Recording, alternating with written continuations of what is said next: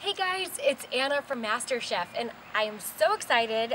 We're talking pies tomorrow morning on Fox Boston. AJ and I just got back from the market doing some shopping, and there are so many berries and stone fruits on sale right now. Having a great pie crust is one of those essentials for that MasterChef arsenal. It's something that you can take savory by adding cheese or cracked pepper if you're doing a quiche, but it's also the perfect foundation for all these beautiful fruits that we're seeing on sale right now at the supermarket. So we're going to take some of the classic flavors and add a little bit of a twist. The first, we have one of my favorites, which is strawberry and rhubarb with thyme, which is fantastic, and a splash of Cointreau that gives it a little citrus zing. That's so good.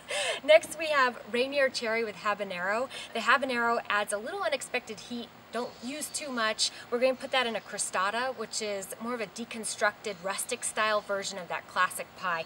Beautiful, and you'll just feel like you're in Italy when you're biting into it. Next we have a savory version on the classic blueberry. We're adding goat cheese and basil. It's beautiful, it's great after a heavy meal, really fantastic.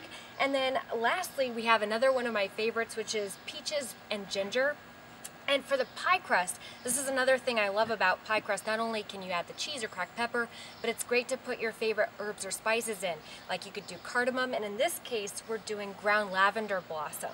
The lavender has an herbaceous quality that really amplifies the floral notes of the peaches. It's fantastic, and it's also subtle because it's in the crust itself. So it should be a lot of fun tomorrow morning. We're on at 9:15. Hopefully if you're in Boston, you can tune in. And these recipes will all be up on braveapron.com soon. So dig in and grab a fork. We look forward to seeing you soon.